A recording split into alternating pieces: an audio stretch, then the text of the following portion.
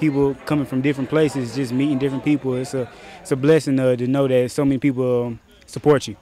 It's especially important for our guys to know those people that support them and care about them and live and die each Saturday with their success and failures. And I think it's just a wonderful thing when they get to actually get into the locker room and to see the little kids and the parents and the grandparents and the people who support and buy tickets, to be able to walk in that locker room and get autographs and see what really goes on in there is a special day.